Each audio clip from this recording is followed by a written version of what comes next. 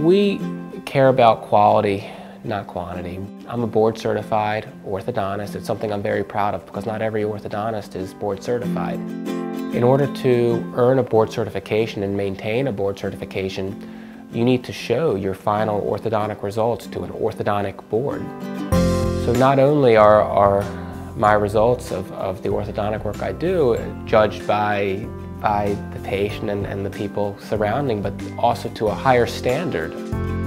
Becoming a board certified orthodontist was important to me because I wanted to take my specialty as far as I could, to do everything I could to do the best orthodontic work that I could. Going through the board certification process and achieving my board certification, I think has made me a better orthodontist than I was before.